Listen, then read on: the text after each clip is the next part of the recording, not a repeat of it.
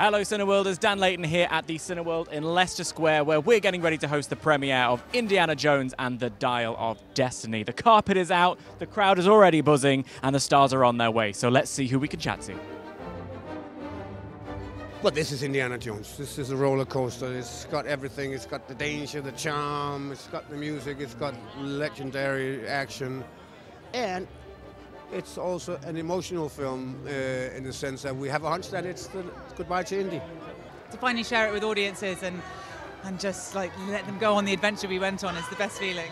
I think to see this movie in an audience, for me, is always the one of the best reasons to go to the cinema. I love having that collective experience. It's got phenomenal action sequences. It takes place across numerous countries across the world. I mean, it's epic. You've got John Williams, fantastic, beautiful score, and again, going to a theater and hearing that, having that immersive experience, for me, there's nothing like it.